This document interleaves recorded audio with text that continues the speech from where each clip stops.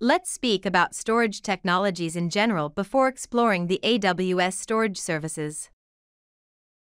There are three main types of storage technologies.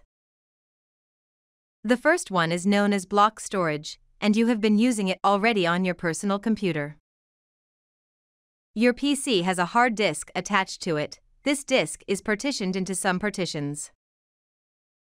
The main partition, in the case of Windows operating system, would be partition C, which is what you boot your machine from. The disk can be divided into other partitions as well, like partitions D and E, to store different types of data. What happened behind the scenes is that your operating system has formatted this hard disk and divided it into small chunks of equally readable and writable storage blocks, thus it is called block storage. The size of every block depends actually on the file system type or the format of your operating system.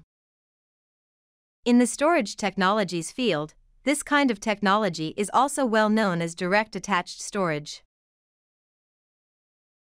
Similarly, your servers and EC2 instances need storage disks or volumes to be directly attached to them to format them with their own format and use them to boot from or to read and write data to. The second storage technology is file storage. Imagine your laptop that you use at work. You have on it your local drives, which we have explained as block storage, but you might have also extra mapped network drives. These are shares that are shared with you and your colleagues at work to have concurrent access to it and share data between you. These shares are reachable over the network and are hosted on a device known as the file server. Clients connect to this file server to read and write using a specific protocol like NFS in the case of Linux machines and SMB in the case of Windows machines. In the storage technologies field, this kind of technology is also well known as network-attached storage.